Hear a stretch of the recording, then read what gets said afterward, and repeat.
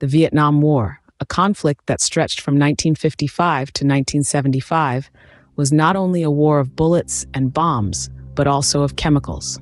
The United States military, in its quest to quell the Viet Cong and North Vietnamese forces, turned to the use of chemical weapons, inflicting a toll on the environment and human life that continues to reverberate today. In the early stages of the war, the U.S. forces began to use defoliants, substances that cause a plant's leaves to fall off.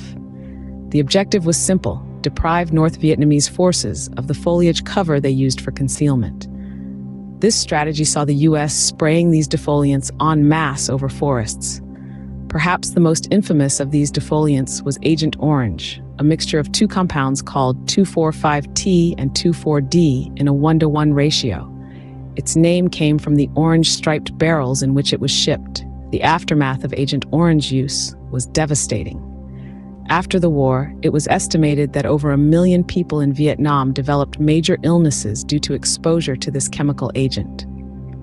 It is worth noting that Britain was the first country to use defoliants as a weapon of war during the Malayan Emergency.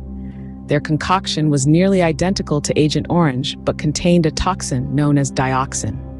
This potent toxin was the cause of the Seveso disaster in 1976, where an industrial accident led to a large release of the chemical, causing widespread environmental damage and human health problems. In addition to Agent Orange, the U.S. developed a mixture of cacodyllic acid, sodium cacodylate, and water to destroy mangrove plants. These resilient plants were otherwise very difficult to destroy, even with fire. The mixture, known as Agent Blue, killed these plants by dehydrating them, effectively turning lush mangrove forests into barren wastelands. But the use of chemical weapons in the Vietnam War was not limited to defoliants. Napalm, a substance that burns, spreads easily, and sticks to surfaces, was used extensively.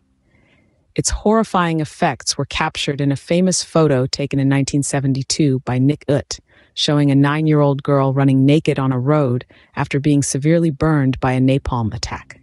The use of napalm has been banned against civilian populations since 1980, but its use during the Vietnam War affected countless civilians. The chemical weapons of the Vietnam War left an indelible mark on the country. They devastated the environment, caused health problems that persist to this day, and etched horrific images into the annals of history. They serve as a stark reminder of the devastating potential of chemical warfare, underlining the importance of international laws and conventions aimed at preventing their use.